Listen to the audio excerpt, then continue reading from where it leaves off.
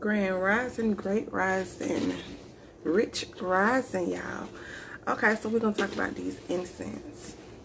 Okay, you got the call money. This is the business.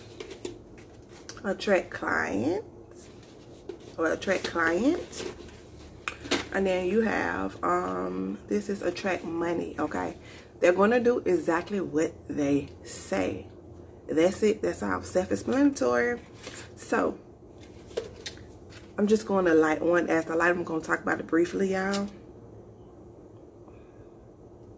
Now with these, you would like these to get money or clients or whatever, you know, whatever the incense say.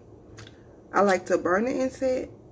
Sometimes I will burn it, pray, or I like to journal a lot. So I would journal, write it.